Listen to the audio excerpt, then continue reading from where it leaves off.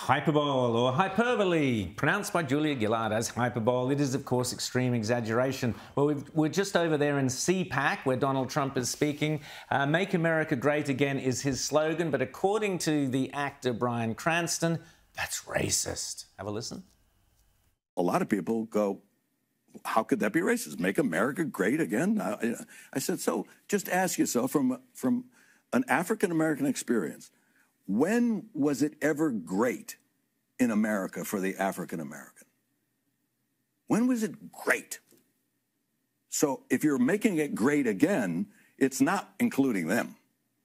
So it's to teach us in the woke world to open up.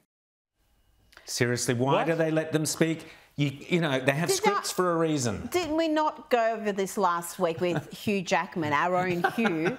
When it comes to actors, they should not be allowed to speak unless a script's been written by a professional. I think it was pretty great for African Americans when Martin Luther King spoke up. I thought it was pretty good when, we fought a whole civil war in the United States, including my great-great-grandfather being on the side of the North. To abolish slavery. I would have thought it was pretty good when we had record low black unemployment under the Trump administration. Absolutely. But I'll tell you what that is. That is actually a white man. Let's actually play their game. You've got a white privileged man telling black Americans, you're not entitled to feel proud of your country. Make America Great Again excludes you. He's making that decision for them. Absolutely. So, and our great friend Benji Irby, who was just on the show, well, it was a great day for Benji when he left New York and moved to Florida, and he'll tell you that every time.